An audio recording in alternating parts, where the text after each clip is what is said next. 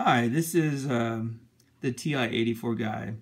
Hey, I wanted to take a couple minutes and create a new video that basically shows you how to use your TI84 calculator to kind of easily and quickly and actually, I think, more accurately solve problems on the new PSAT. This particular question that I'm going to do is number 28. It's taken from the calculator section on the PSAT, sample PSAT from the section 4.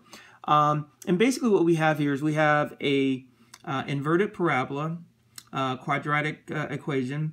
We also have a line, and they've given us 2 points on the, explicitly given us 2 points on the quadratic, and they've also given us 2 points on the line. So if I were solving this problem, this is exactly how I would attack it if I saw something like this on the PSAT. The very first thing I would do is I would go to the stats key, and I'm going to press enter and use the edit, and I'm going to do a linear regression. Okay, so the very first thing I'm going to do is clear this list out because I'm going to use it, and I'm going to clear this list out as well. Use the clear and then press enter. Now I'm going to enter the coordinates. Okay, so the coordinates that I have for the line are 0, and then the other x-coordinate is 2, and then I'm going to go over to L2 and enter the corresponding y-coordinate. So it'll be a -9, and then it'll be a -1. Press enter. So I've got 2 points on this line. So now I'm going to go back, hit the stat key, arrow over to right arrow over to the calc tab, and then it's going to be option 5. So if you look at this, you'll see option 5 is linear regression, or option 4, excuse me, is linear regression. So we're going to press 4, and then you're going to see this screen. So what it's basically saying is we're storing the x coordinates in L1, and we're going to store the y coordinates in L2. And now the only other thing that you need to do is I want to be able to graph this. So I'm going to store the generated linear regression in a y1, and this is how I would do it. You use the alpha key, and then you use the trace key. All right, and you'll see that you've been given like 10 options here, right? So I'm going to store the generated equation in y1, so I press enter, and then you just go down to the calculate tab or button and hit enter, and it calculates the equation for a line, and it's telling you that the slope of this line is 4. The y-intercept is a -9. If you look at the y=, screen, you'll see that it's been placed there, so it's ready to go. Now, the only thing I need to do now is I need to generate the equation for the quadratic function. All right. So, and before I go there, I want to jump here. Even though we were only given 2 points on the quadratic, we can use the symmetry of the quadratic to find another point, right? So if we know the vertex, and the vertex in this particular case is 0, 0, and we have a point here at 2, 4, we know that the vertex is split by the axis of symmetry, so over here it would be a -2 and at the same y value of 4, right? So using that same logic, we can come here and go, okay, we know the vertex is at 419, and we know that one point is at 0, 3, so if we use this point as the center, then we know that this point over here is going to be 8, 3. And again, the way we know that is the x value for the vertex is halfway between this and this. So if this from here, 0 to here is 4, we know that if we add 4 more, we get the x coordinate of the new value.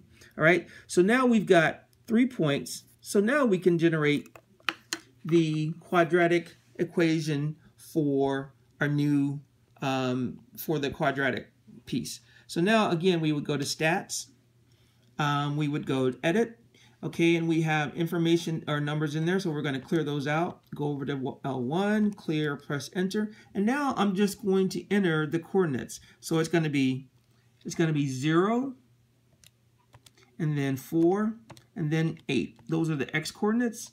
And then we're going to enter the corresponding y coordinates. So it'll be 0, 3.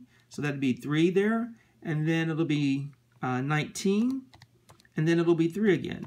We've got 3 points. So now, again, we would go to the Stat key, and we're going to arrow over to the Calc tab, and we're going to go down, in this case, to option 5, which is quadratic regression. Okay, so you press enter.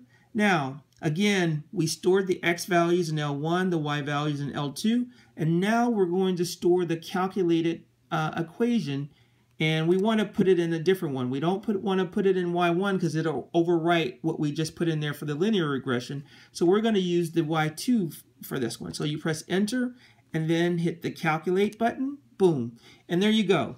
And as we would expect, this was a inverted parabola, so we would expect that the leading coefficient on the x squared term would be a -1, and it is. So now if you go to the y equals, you'll see both equations there. Now all we have to do is graph them and find the intersection. So here I'm going to go zoom, and then I'm going to use option 0. Option 0 is zoom fit. Press that, and now it's going to print or graph. There is the line, and here comes the quadratic that we just generated. Now, as you can see, there are 2 intersections here. As we mentioned before, we want this one. Now, this equation or this graph doesn't look quite like that one because my scale is a little different. So this one, even though it doesn't match this one per se, if I change the scales a little bit, I can make this one look more like that.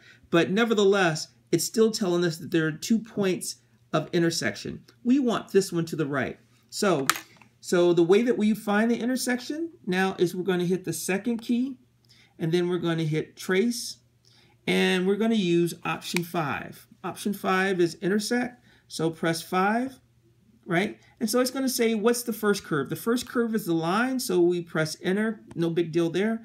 Now it's saying the second curve. The second curve is the quadratic, but what we want to do is we want to make sure that the calculator will find the correct intersection. As I mentioned, there are 2 here. We want to make sure we find the one to the right, so I just move the cursor over until I'm right near that intersection and press enter. And there you go. So it's going to say guess, press enter one more time, and it says that the intersection for this point is 615. So our answer would be, because we're looking for v, or the x-coordinate would be 6. So v is equal to 6. We're done. Thank you.